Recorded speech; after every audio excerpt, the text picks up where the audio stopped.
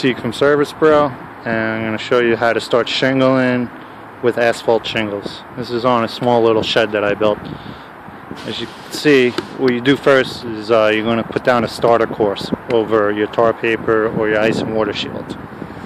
Now I didn't have a starter course, so what I did is I flipped a regular shingle upside down.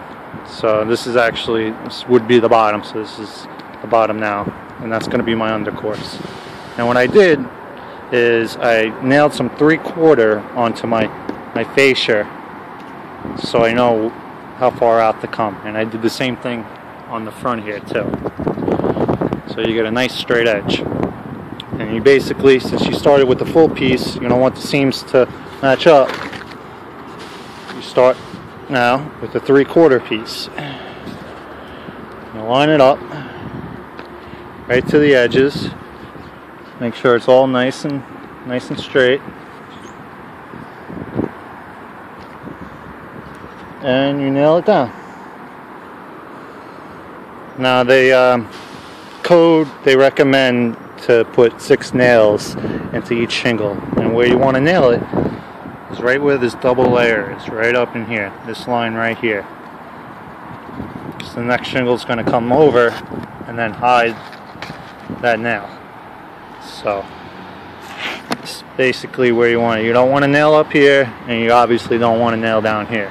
So right here is the best. You nail too high, the shingles are just going to rip off with high wind.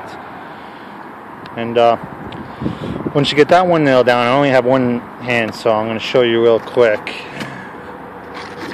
And then you start with a half. The next one would be a half. So the next one you put is a half. I have it right here. Now you line it up right at this lip right here, as you can see. Basically right there. Line it up. You nail that guy down, make sure he's nice and straight. Your edge is good over here. You nail him down. And then the next one is going to be 1/4. These are old shingles I had just lying around. So the next one will be right like that. Actually, let's get a better piece. Just like that. Nail it down, and then after that you do a full one.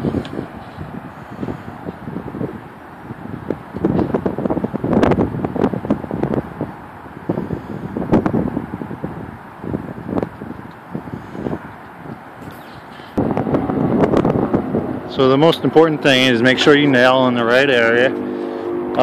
I put a little block, like I said, as a gauge to know how much it hangs over, and then you stagger them like this, and you just nail them down, and you'll have a waterproof shed. Or if you're working on a house, you'll have a nice waterproof house. So thanks for watching. This is Teague from Service Bro, and please visit my website, servicebro.com.